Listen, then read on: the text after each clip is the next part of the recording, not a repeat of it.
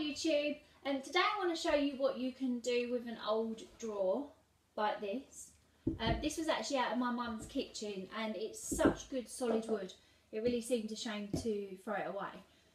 So I'm actually going to try and have it freestanding on the kitchen side as like a dresser or a bookshelf or something like that. So if I show you what it looks like, it's a bit wet inside because I've just cleaned it out.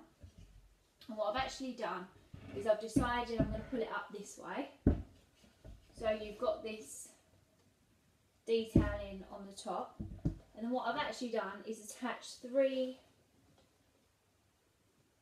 you can see 3 handles for legs. So it's going to stand like that, and I'm actually going to do the next one. So this is a really good cheat.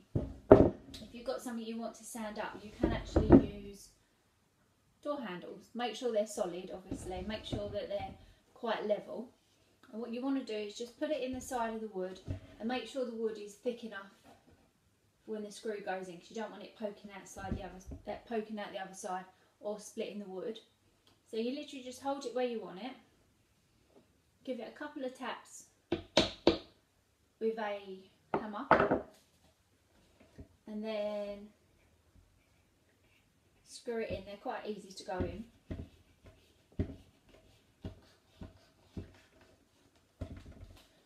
And you can see already, I mean, you could just paint this and stand books in it in the kitchen.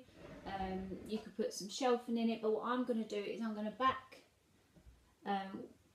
the back of the drawer with some paper using decoupage, and then I'm probably just going to paint these bits inside. But I actually want to leave the outside wood because I think it's really nice wood, and you can see the joints here where it's all been handmade. And then I'm going to maybe put some cup hooks either in the top here or even in the back, so you can stand like a teapot and some cups. But already you can see that's looking really good. Now I don't know what paper to use. I've got a few. I've got this one, which I think is quite pretty because I can imagine it's going to go in a kitchen. I've got this one, which is upside down. I've got this one, which has got peacocks on it. And then I've also got this one, which is a bit more retro. So I'm going to put them in the back, hold them out and see what they look like. And then I'm going to go ahead and wallpaper, decoupage the back of this. Alright? Okay, so I'm just starting to think about the outside of the wood. And I've actually dark waxed the top here. And I've used Annie Sloan soft dark wax. But you can use shoe polish. I'm sure I'll do a video on alternatives to sort of big brands. But anyway, that's the top. And that's that side, and that's been dark waxed.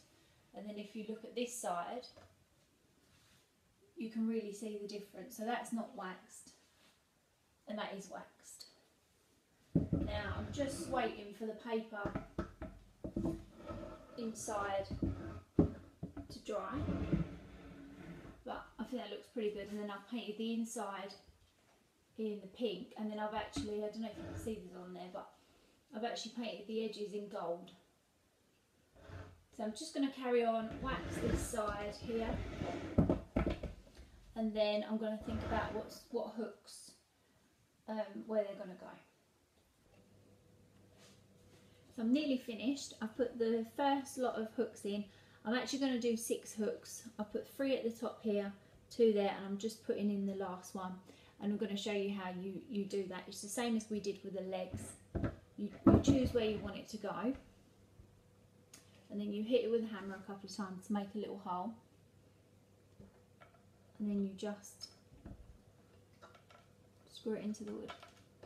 Now these are cup hooks. You can get these from most DIY shops, and these are the slightly bigger ones because some of the smaller ones they don't fit the new sort of cups because they're quite wide. So these are quite good because they'll take sort of modern cups and vintage cups. I'm really pleased with that.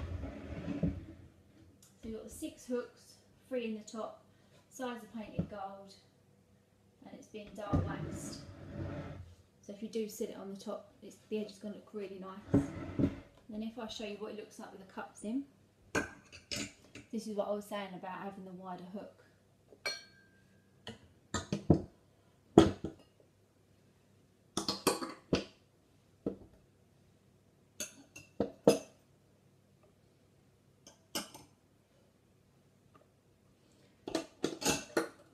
That's really sturdy, that's not going to go anywhere. And there's even room on the bottom if you wanted to put like tea, coffee and sugar next to the kettle. That's it from an old drawer. Somewhere to keep all your favourite cups. I'm really, really pleased with that. If you have any questions, please put them in the comments below. And if you do decide to make one, please share it on my page, which is BamTilly Interiors. And follow us and share us for more videos. See you soon.